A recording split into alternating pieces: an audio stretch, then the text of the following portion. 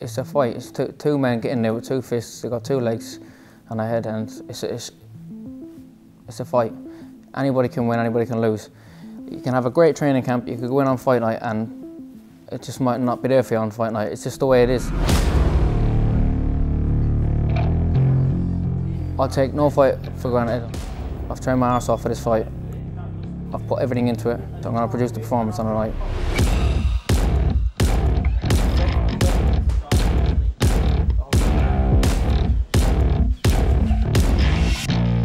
It's been obviously a frustrating period for a lot of fighters, and including myself, but do you know what, it's boxing, and it is what it is. The whole world's in a pandemic right now, and it's just, I've stuck to my trade. I've trained all the way through the lockdown, kept myself in good physical and mental condition. You know, I'm ready to put it all together now on fight night. I've been through a lot of adversity in my life, and I got through a lot of it. I'm here today, and I'm strong as ever, and I'm in the best state of mind and physical condition that I can possibly wish to be in. It's all playing a part into fight night, May 29th, and I'm going to put it all together.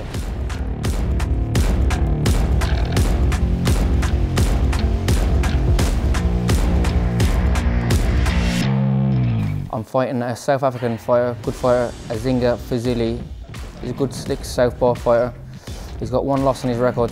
A Russian guy, Rakimov, who's mandatory for the title. My fight with Azinga is a final eliminator for the #1 shot at the title.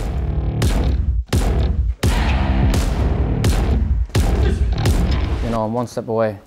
It'll be a dream come true when it comes true, but it's not come easy. It's hard work and years of dedication and sacrifice from myself and people around me, and my trainer, Tony Sims, who I owe a lot to.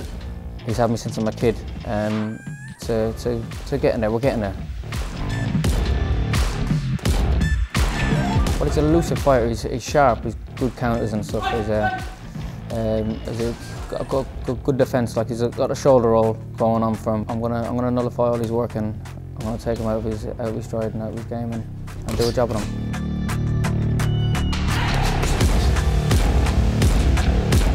It is a big night for British boxing, and I'll be honoured to step up to the plate and take my little slot in there as well. And I won the British title in 2016. I defended it outright in the space of 10 months against 3 southpaws. All them fights, and they build up the experience, and I believe it's all fell into place now for this fight, and I've just got to produce it on the night and just do it on the night. Win at all costs. I want to look good as well. It's going to be the first time I fought in America, in Vegas, and as I say, it's a childhood dream to fight in Vegas on the big stage. So I want to look good. And I want the whole world to open up their eyes and say, you know what, this guy can contend and will contend with the best at 130. And they'll soon see. I'll get this win cemented, and I'll be mandatory for the world title, 130-pound world title. It'll be a good fight. It'll be a very exciting fight for the first few rounds. I'll get to him.